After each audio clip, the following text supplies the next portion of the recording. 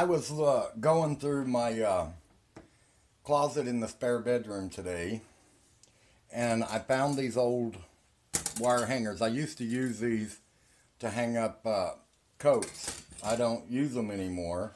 I only use plastic or the rubber coated. And I thought, instead of throwing these away, there's got to be something I can do with them. I've came up with two ideas for them, and I hope you guys like this. On the ones with the paper, you just pop out the ends of them.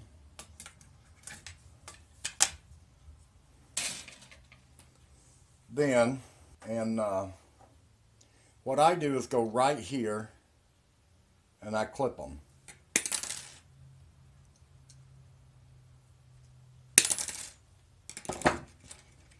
Then I take and I try to straighten it up as much as I can where the bend is.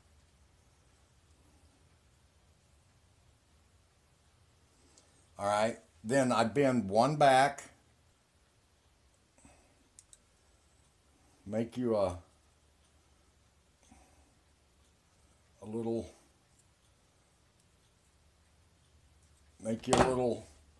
loop out of them. You might want to close it in a little better. Then you got your hook on this end that come out of the paper. Close this up as much as you can. Alright. You want to do your other one. Loop it back. And then try to straighten it up.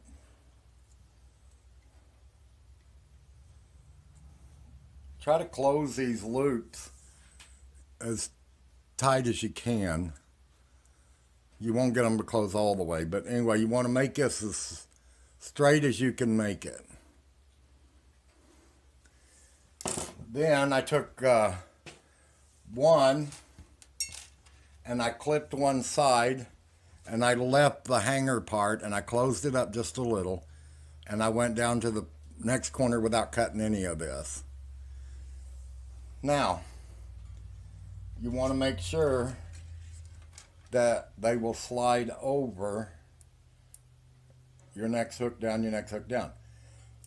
All right, let me take these.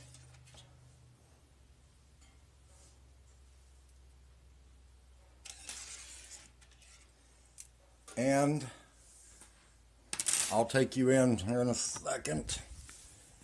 This is what it should look like. And you can do as many of these as you'd like. Do as many of them as you want. You can also use a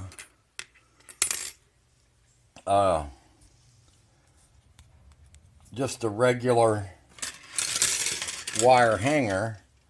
Just cut at the corner and then cut right here to make your loop. But anyway, I decided to go with this for now. But I'll be right back.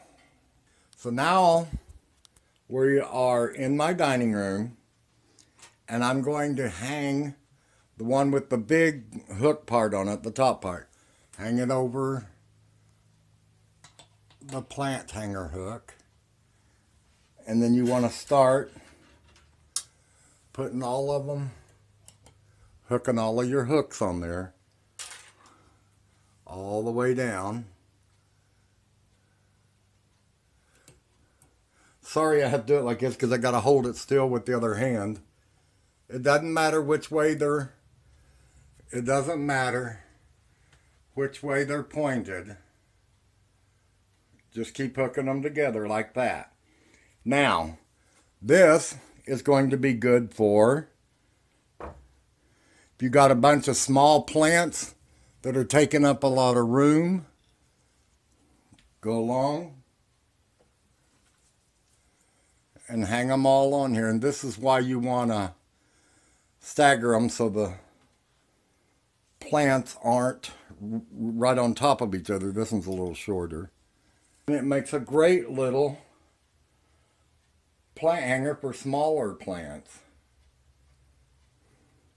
And it helps save up space on cabinets or wherever you're sitting them. Okay, now let's take the plants off.